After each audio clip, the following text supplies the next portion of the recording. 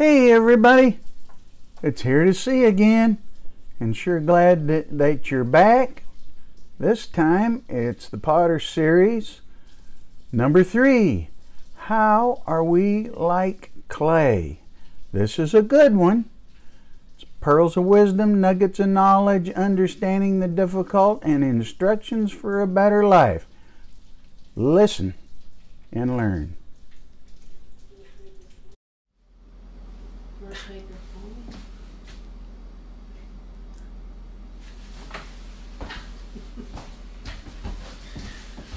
Hello everyone, glad you're back for the third installment of The Potter and the Clay, and thank you, my lovely assistant, for being with me again.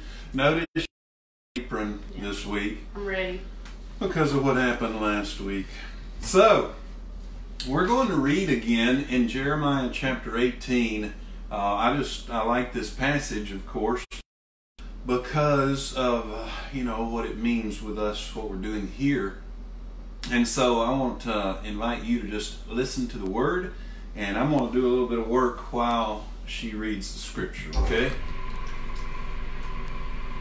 The word which came to Jeremiah from the Lord, saying, Arise and go down to the potter's house, there I will cause you to hear my words.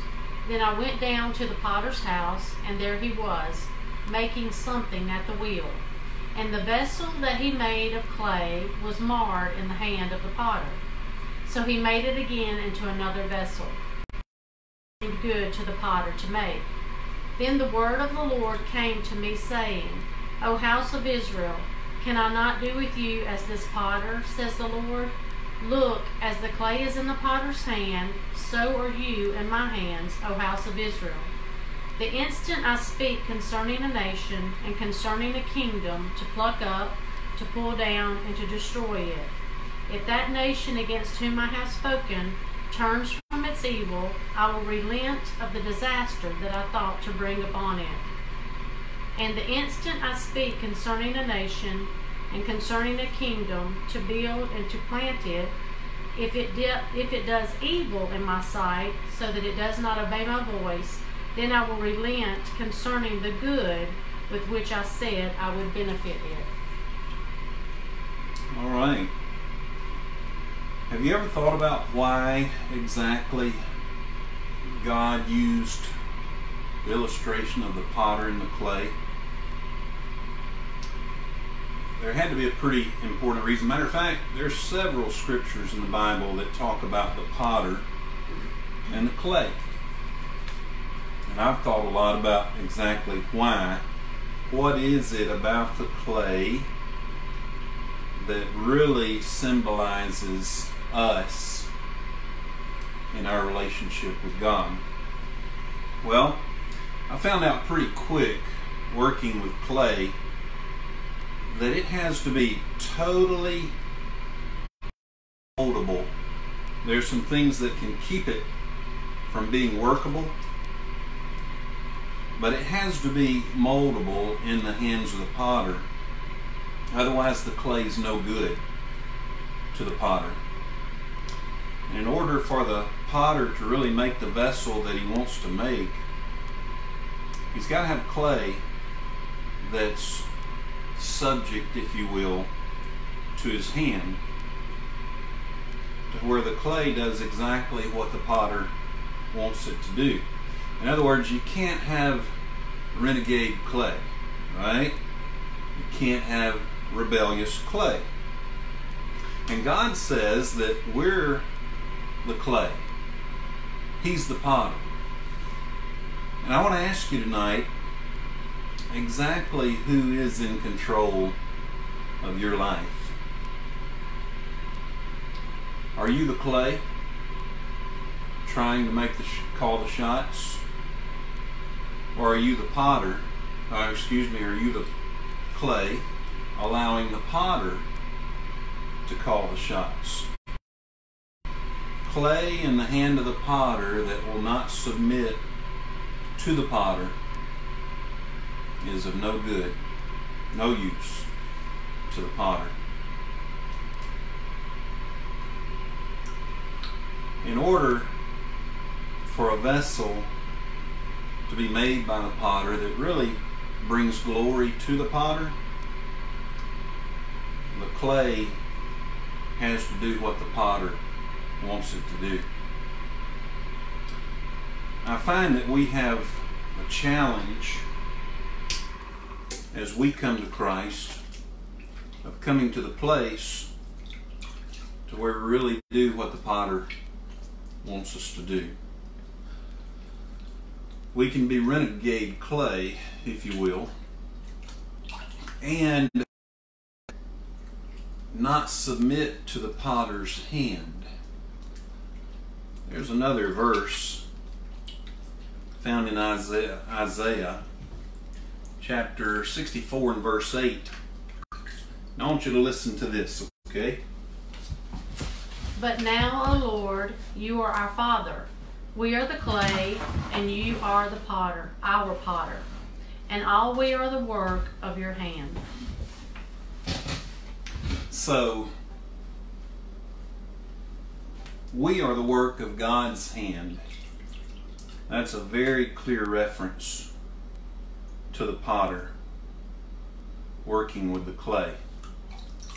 I think about when God formed Adam in the Garden of Eden, and he fashioned out of the dust, the Bible says, the man. If that dust would have been rebelling and saying, no, I don't think I like the way that you're forming me right now, I think get you to do it my way, that wouldn't have been a very good creation, wouldn't it? Would it? Wouldn't have been a creation that God made. It would have been a creation that man, or man to be, would have made. And God has the right, the authority, to work with us in just the way that he wants to work with us. He can do exactly what he wants to do because he is the potter. We're the clay. We really, as clay, true to the analogy, don't really have any so as to what the potter does with our life. And isn't it amazing that we who pride ourselves in being in control have now come to the place that everything seems to be out of our control? I wonder if God could be saying to us during this time, I want to show you really who's in control. I wonder if God could be working through this time where we seemingly have lost control and can't have control, to say, look to the potter who's the one that's to be in control. So as we live our life before God, it's really important that we evaluate our lives to see where we're allowing God to be in control and where we may be maintaining or trying to maintain control ourselves. When I first started, well, let me just show you this. This is the way that clay comes, okay? It comes in a block. Now you can dig it out of the creek if you want to, I guess, but that's a tough job, I would think. I've tried to dig some up in the past when I was swimming in the creek. It's not easy. But this is what potters get when they begin to work with clay. One thing I found out about this, because when I first started working with clay, I just reached my hand in here and grabbed a handful and I threw it on the wheel and started trying to center it. What I found out after a period of time is that I couldn't get it centered. And then after some research, I found out that clay actually has memory. Okay, now that sounds weird, but it remembers the last form that it was in. And if you just put it on the wheel and begin to center it like we did last week, it's going to try to go back to the form that it was last in. I think there's a tremendous parallel there with our life before Christ. You see, before we came to Jesus, we all had a history. We all have a past.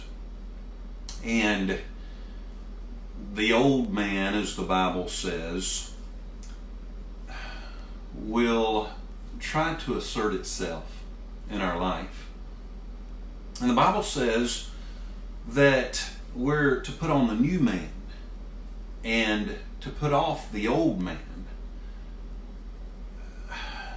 So just as this clay has memory of what form it used to have, we too remember where we were. And what I've found is that just like clay, you see when a potter takes the clay, when he first starts using clay out of the bag, he's got to knead it. He's got to mold it with his hands so that it's usable. And if you don't do that, it has air bubbles in it, and it also has memory, and so you'll never be able to form with it. So there's a lot of work that has to be done to this clay before it's ever even put on the wheel. And I think that there is a semblance there in our relationship with God. And that is, when we come to Christ, we have to be moldable. We have to allow Him to shape us or to work with us so that we don't revert back in memory to where we used to be. Just like this clay has memory and it tries to go back. If we're not moldable in the hands of the potter, then we can revert back to where we were. And I do believe that that's something that a lot of people need to consider. Maybe nowadays they're just looking a whole lot like they used to look before they came to Jesus. And they haven't been molded in the potter's hands. One of the primary things that you have to remember is that you have got to allow the hand of God to work you. It's not fun, it's not easy. Sometimes it's painful. Sometimes we have to go through some difficult things. But in all that, God is working in us to get us to the place to where He can make something really beautiful out of us. And if we're not willing to allow Him, if we put up walls and if we begin to say no, and we begin to allow our old life back into our life to where we're doing things that we know that a Christian doesn't have any business doing, then what we're doing is we're telling God that He's not the potter, but we as the clay will call the shots. We're the ones who are in control. And God has said that, as clay is in the potter's hand, so are we to be in His hand. And I find that many times, and I'm guilty of this too, as I think about myself, my relationship with the Lord, there have been times when I've said, yeah, I'm God's child, and I'm gonna live for God, but God, I want you to do it my way. See, there's a word that's pretty popular in our world today. It's called narcissism. And narcissism it's defined as a medical condition in which a person has an inflated sense of self-importance, okay? a medical condition. Everything's blamed on a medical condition nowadays. A medical condition where a person has an inflated sense of self-worth.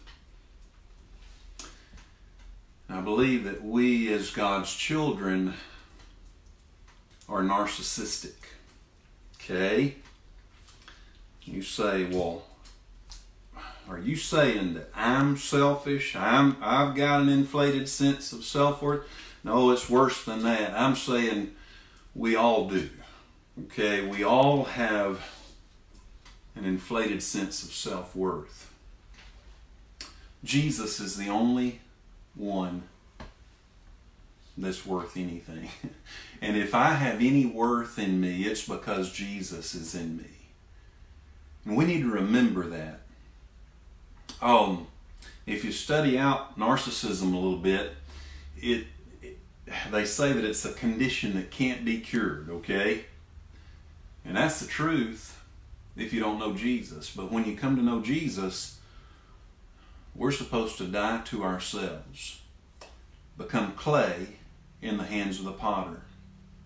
They do say that narcissism can be treated, and the way it's treated is by talk therapy, okay? So I'm going to give you some talk therapy right now, all right? Give us some talk therapy. As we consider our life before God, His very clear example of using the potter and the clay shows us so clearly that we're just to be putty in His hands. That He is going to work in our lives. He will work in our lives. But it's going to be His way, His timing, His design, His plan, His will. I was talking with a couple of minister friends today. We were talking actually a little bit about narcissism and how that we in the church world have actually played into that. That in a large degree we've made church about people. And we preach and try to tell people how they can get their best right now. How they can become rich in this life. How they can get the blessings of God. How that they can move the hand of God. Think about that a minute. The clay is going to move God's hand. The clay is going to move the potter's hand. Well, you know what? I don't have just a huge amount of experience on the potter's wheel, but I have figured out that if the clay is trying to move my hand, that I'll never be able to create a vessel that's worth anything. I've even heard a sermon before, I think, called Moving the Hand of God. Well, who do we think we are that we're going to move the hand of God? What we need is for God to move us, for us to submit to His hand. Clay is to be thoroughly, totally workable by the potter. And you know what? It's a wonderful thing when clay is moldable and usable and workable. But clay that has problems to where it's not moldable, workable, usable, is no good to the potter whatsoever. I want Natalie to read 1 Peter chapter 5 and verse 6. Listen to this. Therefore, humble yourselves under the mighty hand of God, that He may exalt you in due time. Humble yourself under the mighty hand of God. I believe that's a clear reference to God being the potter and us being the clay.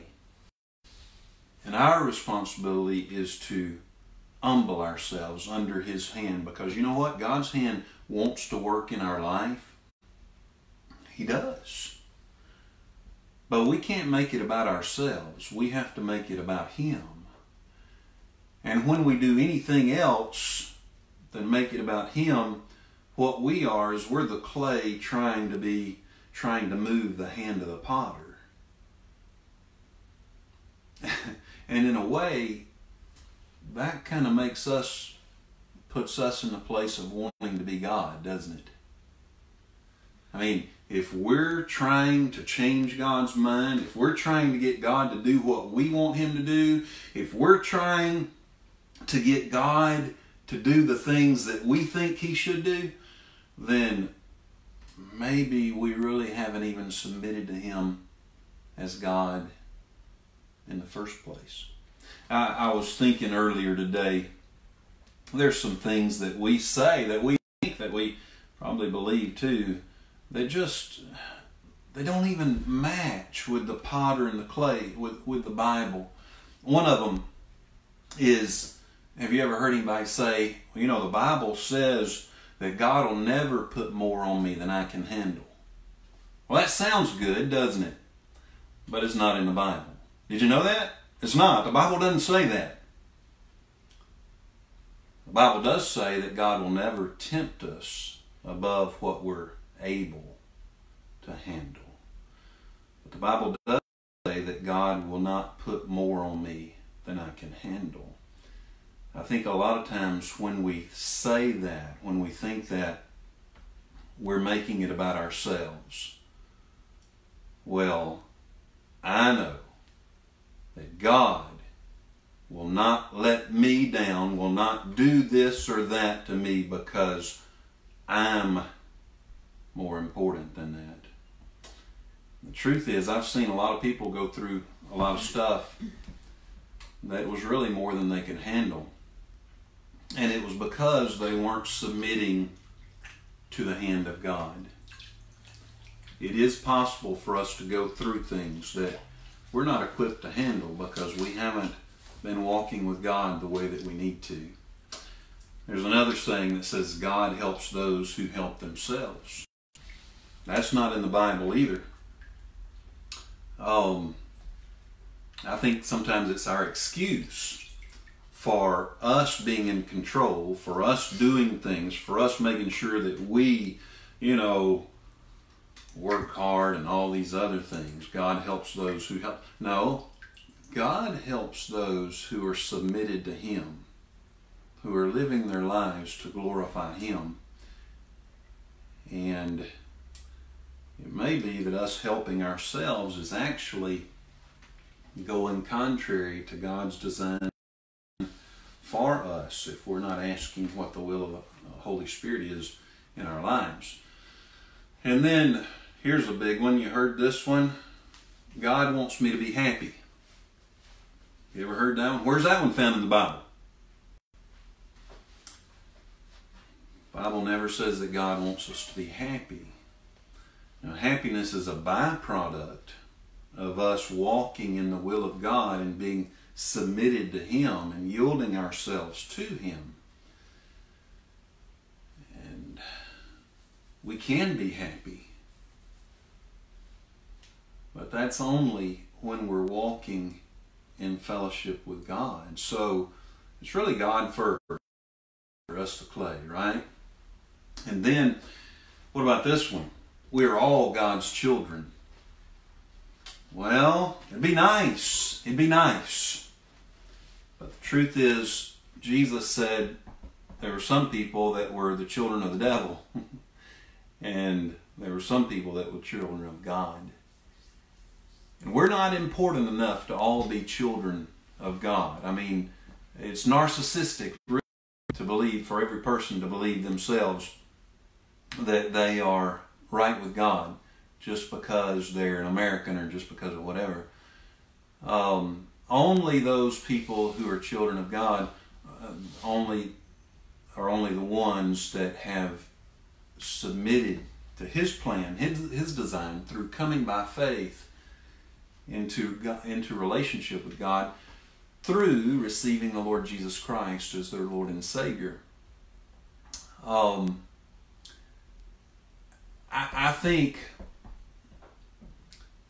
think sometimes we think God exists for us instead of it being the other way around, that we exist for God. I'll use the current circumstances, but I do believe that all this that's going on is really a tremendous grace gift of God to help us to really consider who He is and who we are and where we fall in our submissive role to Him. We just celebrated Resurrection Sunday, and what a wonderful time that was. I want to remind you of what Jesus said in the Garden of Gethsemane as He was just on the verge of going to the cross. It's found in Luke chapter 22, verse 47. 42, I'm sorry. And He knelt down and prayed, saying, Father, if it is your will, take this cup away from me. Nevertheless, not my will, but yours be done. So Jesus Himself prayed and said, Father, I don't want my will. I want your will to happen. And it even in doing that, it meant His death. It meant He would die when He totally submitted Himself to the will of the Father. And we don't know what it is going to cost us to totally submit ourselves to the will of the Father. But see, that's what clay in the hands of the potter does. We totally yield ourselves to Him. And you know, maybe you don't like the present circumstances, but we're clay in the hands of the potter, so we don't complain about it.